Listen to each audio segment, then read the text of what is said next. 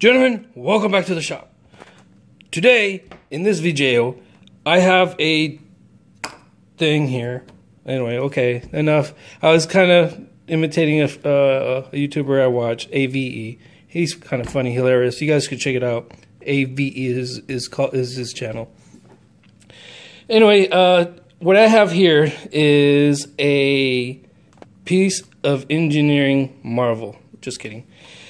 Basically, a friend of mine, he 3D printed a warp core drive from the Star Trek Generation series. I'll put a splash.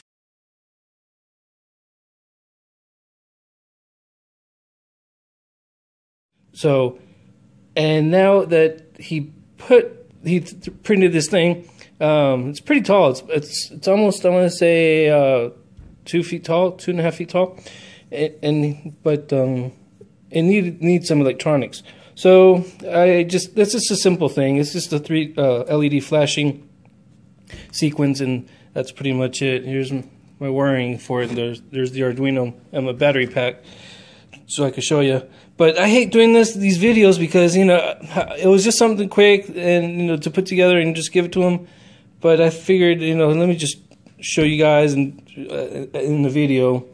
So if you guys want me to show you how to put one of these together quickly, it's no big deal. I might have to make another one because he's going to 3D print another warp core.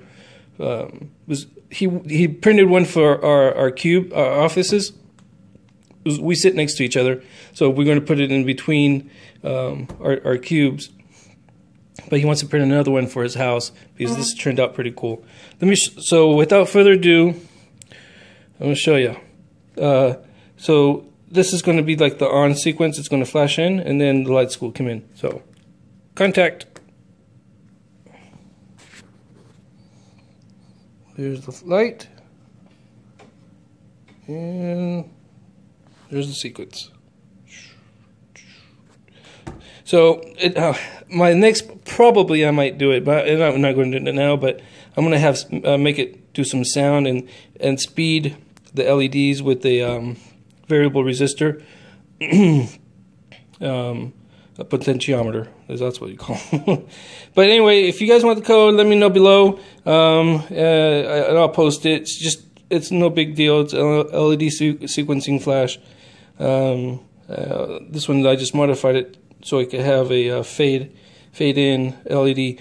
Yeah, this LED, let me turn it off. Come on. There we go. This LED, I took that off from one of those dollar flashlights from Harbor Freight, and then these LEDs I actually scavenged it from one of those swords they sell at Walmart. Those Star Wars swords, those rip-off $3 ones. You just turn it on, and it has 10 LEDs in them. That's where I got these LEDs from it.